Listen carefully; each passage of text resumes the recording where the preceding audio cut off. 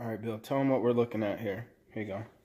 What are we looking at? All right, this is Habu Sake from Okinawa. I don't remember how I got it. It was a gift. Somebody got it for me because I asked for it, and you cannot get it in the United States supposedly. But it's got the habanero, the Habu snake in it. The Habu is very poisonous, but for some reason, when they put it in this sake, it's not poisonous at all. So the first time I had this was 1996 in Okinawa. Okay, and so not many people get to try this, especially in the United States. It's rare. This is a badge, and Liz is about to drink this. Abby just shocked me tonight, and she's a trooper, man. All right.